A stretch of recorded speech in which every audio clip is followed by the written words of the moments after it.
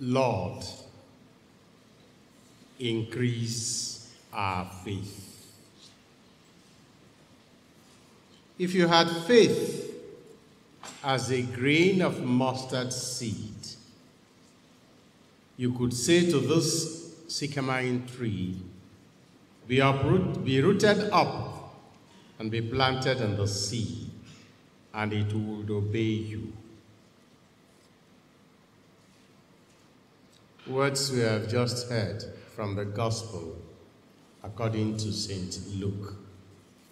Otito dịrị Jesu.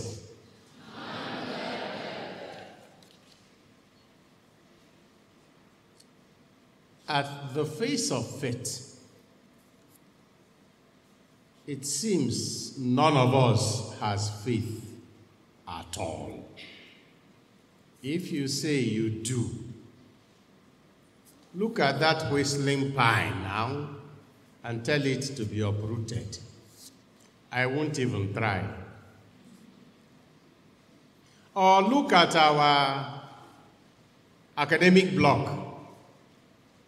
The hostel has been taken care of. Look at it intently and say, now be renovated. So do we have faith or not? Very often, people take this passage very literally. Jesus could not have been talking about trees and mountains. He must have been talking, bearing in mind the context, about the great obstacles, trees, mountains, blocks, rivers, seas that prevent us from forgiving and prevent us from drawing nearer to God. And one thing you have to know is that all those trees, mountains, seas are inside you, inside me. Yes. That is the one if you have faith, you can uproot. Yeah, this boy, I will never forgive him. I can't, it's too much. You are allowing a big tree to grow, a tree of resentment to grow in your heart. And it soon becomes a forest that prevents your smooth relationship with your brother. When Jesus told the apostles, if your brother sins, rebuke him. And if he says, I'm sorry, forgive him.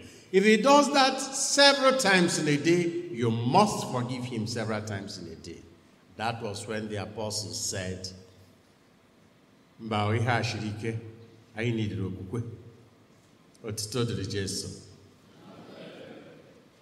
me move back a little. First to the first reading, then to the beginning of the gospel. On the first reading, the beginning of Paul's first letter, beginning of Paul's letter to Timothy, or to Titus. It's Timothy that has two. His letter to Titus. He draws up an introduction of himself. Paul, a servant of God, an apostle of Jesus Christ. An apostle is one sent. That is, one sent to further the faith of God's elect, the faithful, baptized, and their knowledge in the truth which accords with godliness, in hope of eternal life, which God, who never lies, promised ages ago, and at the proper time manifested in his word through the preaching with which I have been entrusted by command of God our Savior. This is his introduction.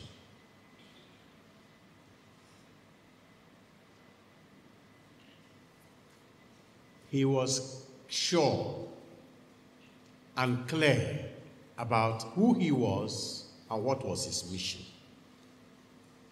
And he says, I'm writing this letter to Titus, a true child of mine in common faith. And he gives him an instruction, very clear one. I left you behind in that island of Crete to appoint elders, overseers. Elders and overseers, presbyters and episcopoi, priests and bishops, elders, leaders of the community, of the church community. And he set out some criteria. Why is this reading significant to us? Today I'm a bishop. And he talks about the characteristics of a bishop. It should be this and this and this and this, which means every bishop already, before he is appointed a bishop, should be a saint. I should resign if that is the condition, because I'm struggling. And I don't know whether they read this, the Holy Father and his advisors read this letter to Titus before they called on me. But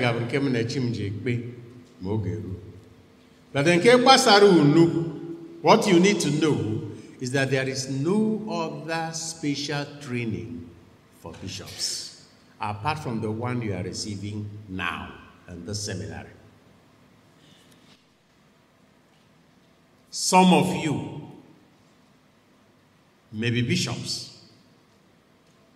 Who knows even whether any of you may be a pope? No other training except the preparation that you are given here in the other years of formation, in the spiritual year, in the senior seminary, because you are being prepared or guided to further the faith, for your faith to be furthered, so that you'll be stronger in this faith that enables us to do what seems impossible, that is, remove obstacles between us and our brother, between us and God. And in furthering this faith, you have to improve and increase their knowledge of the truth. Nothing destroys faith in Christ as lies, falsehood, and half-truths. Sometimes they are called heresies. And our time today is full of heretics. And heretics are parading as charismatics. People who are heretics are seen as people who have charisms. And charlatans and fraudsters now appear as great men and women of God. Knowledge of the truth, which accords with godliness. The theme of your formation this year about the will of God. Discerning the will of God, making it the source of your joy. A Chotaragana seminary. Fortunately, we are making efforts to increase the number of good secondary schools, so that those who just want to be well educated, well trained as good citizens and good Catholics can go to those schools. And if we have only 10 here, we will spend the time on the people here, preparing them to discern their vocation to the Catholic priesthood in these difficult times. And that is why now I come to the first part of the gospel, that temptations are sure to come, but woe to the person or persons through whom they come. Imagine people, when you hear that, Jesus said, it will be better for that a millstone be hung around their neck and they be cast into the sea, than that they cause one of these little ones.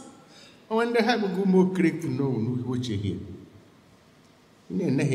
Are we in St. John Cross Nursery Primary School or St. John Cross Seminary?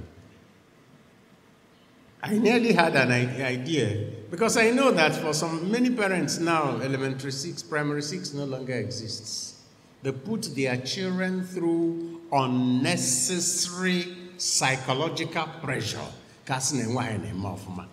Psychologists and child psychologists have studied the process of development of children and graded their education program.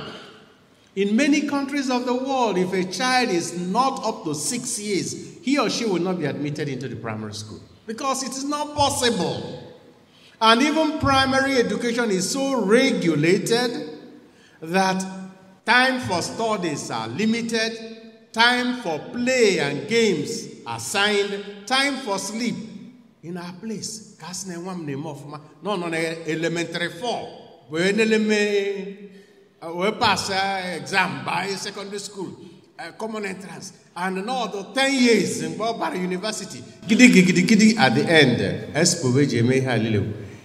Sometimes lesson, no play, no rest, nothing, but exam rule, expo. And you ask yourself, what is all this? So when I saw these little children in front of the pews, in the front pews, I was tempted to tell the rector, we have to limit the age of admission for our minor seminary. But I remember there was a debate recently about the age of admission to the university. I said, let us not go there. But we have to be very careful. Leading to sin. Yes, but not only little ones in terms of age or height, but little ones, weak ones in terms of faith.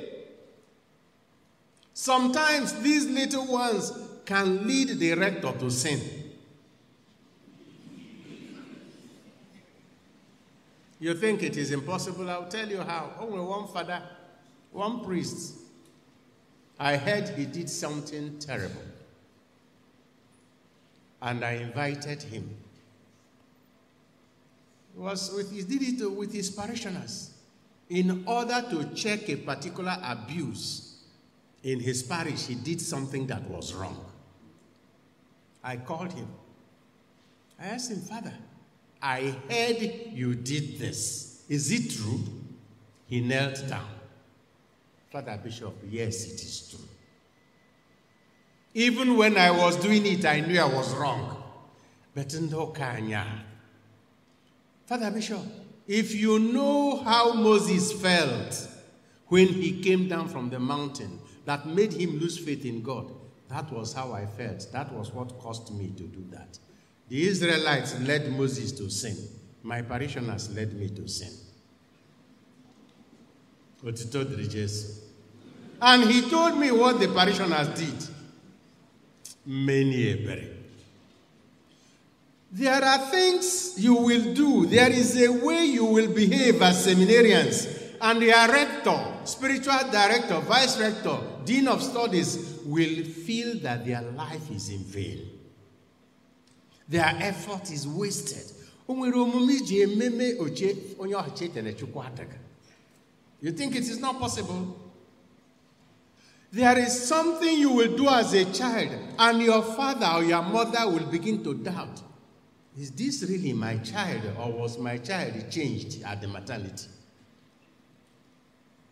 That time, you have become the person leading a little one to sin.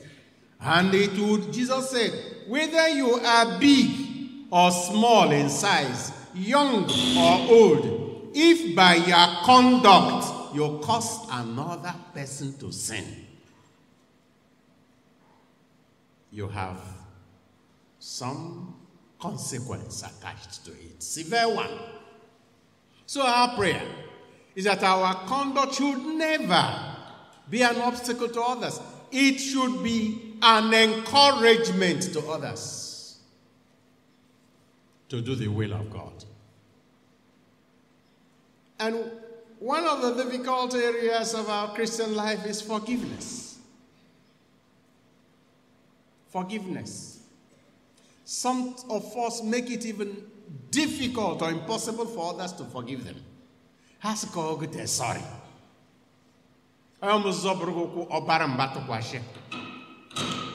He will wrong you and he will claim right and abuse you on top of it. There are people like that everywhere. It requires faith. But on the other hand, remember, Jesus said, if your brother offends you, forgive him. Now, what we see in the world is if your brother commits a sin, rebuke him. If your brother sins, rebuke him. What we see now is if your brother or your sister sins, put it on social media so that everybody will know. It has become common for people to celebrate the weaknesses and failings and sins of others. Some seminarians may be rejoicing when another person does something grievous and is being punished for it. Some priests may be rejoicing when a particular priest does something very bad. And they are the ones to share it among themselves in social media, in their platforms. All our Christians have this temptation. But Jesus said, if your brother sins, correct him or her. And they'll say, I'm sorry, forgive him. Whether it is against you, against our community, against the society, against another person, your obligation is to correct and pray for the person. Not to publicize, of course. In a house of formation, you may have the responsibility of informing some other person. That may be your responsibility. Father Kormakoko, that when he was the auxiliary here, the rector accused him. There is so much indiscipline here. And you don't bring up any names of those who are, but people are coming late, they are making noise, some are doing this and that. So the auxiliary got very upset. And one day, one of the areas was provision. I don't know, so I'm again when the rule about provision of our sets. We didn't have that rule because we came here, we came here after the war. And everybody was looking like a Kwashoko child. So if you had extra gari in your corner, nobody would quarrel with you. And if another person who was hungry came to your corner and took the gari before you to the mud to smoke, you just shake your head and then go away. So we didn't have so much rules. But gradually, as things improved, the rules, the regulation came for self-discipline. So this priest told me that when Father complained, the rector complained that there was so much indiscipline and provision everywhere, one day he entered the dormitory without telling any prefect, without even telling the second auxiliary. He entered the dormitory and searched everybody's box and caught so many people, including the rector's relation. So, our list generator, rector said, I didn't tell you to do it like this. So, but then, what happened? The rector had to suspend all of them, including his own relation. Now we have seen the condition where the action of seminarians could have tempted the rector to sin by saying, okay, this time I forgive all of you, because his relations. Have you seen it? You are working closely with him at the rector's office or this, he trusts you, and suddenly you are the person brought up to him for discipline. Don't you know now you have put him into temptation?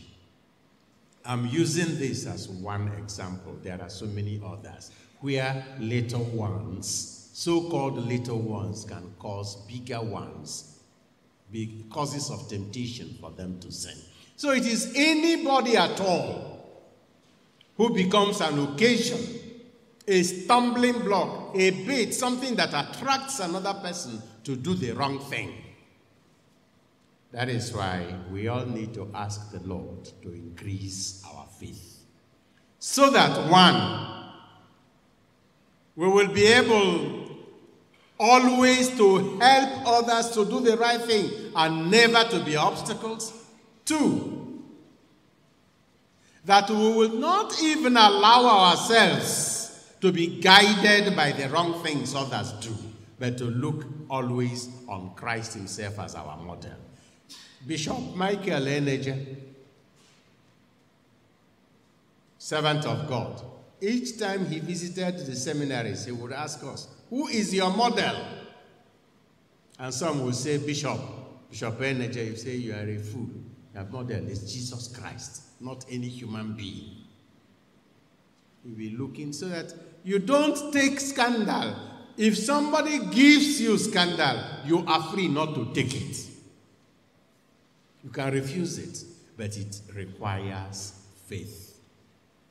As we begin this new academic and formation year, we ask for the light of the Holy Spirit, that we, like the saint whom we celebrate today, St. Martin of Tours, who was a bishop and a monk who lived such a simple life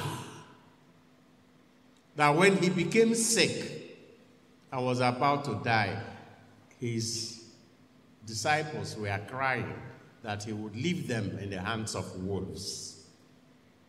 You remember the story of Martin of Tours with the cloak he cut to cover the nakedness or the cold of a poor beggar, only to dream of Jesus wearing that cloak. But all of us, not all of us may be able to cut our cloak in half and give the half to the person who is in need, even though that's what the gospel requires us to do. But what he did at his deathbed is a challenge to all of us.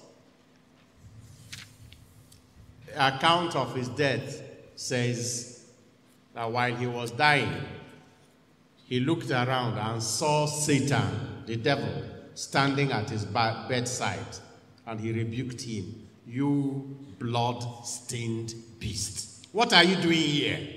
You will find nothing of yours in me. Can you say that every day? Can you tell Satan every day, you will not find anything that belongs to you inside me? If you can't say it, go and remove that thing, because you don't know whether death will come at this moment. And how do you remove it? Repentance, sacrament of penance, the Eucharist.